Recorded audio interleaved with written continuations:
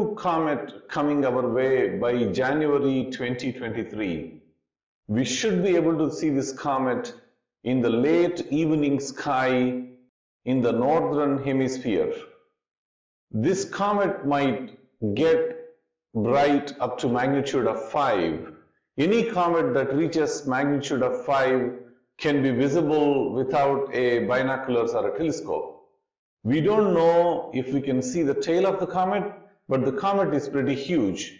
It has a core of 10 kilometers, and the coma of this comet, the green hue around this comet, is 299,000 kilometers, and the gas tail is pretty long. It runs into millions of kilometers.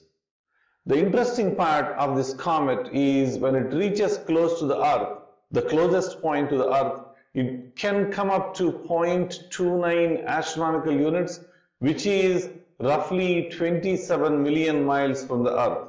Just for the comparison, the distance from the Earth to the Moon is 238,000 miles.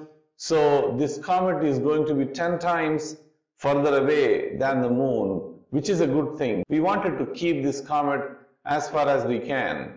Just to give you a background, on March 2nd, 2022, there is a facility, Zwicky Transient Facility in Southern California. It's in the Mount Palomar in Southern California. It's a robotic telescope, and the telescope that found this comet, they named this comet as C2022 E3 ZTF.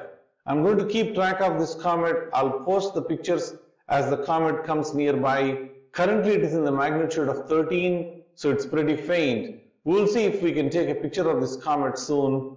If you are new to this channel, I take pictures of comets, asteroids, deep space objects.